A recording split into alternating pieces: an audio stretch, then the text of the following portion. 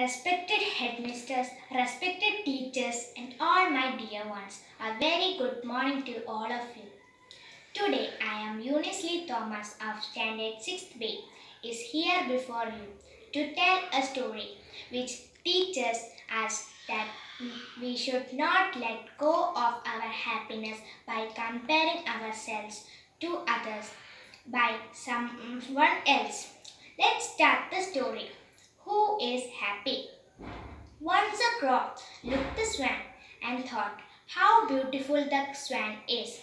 She had all white feathers, whereas the crow was black.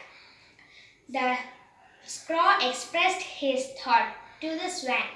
The swan replied that according to her, the parrot is most beautiful bird as it has two colors, and the swan had just one. The crow approached the parrot, who simply said that peacock is the most beautiful than him because the peacock have multicolored.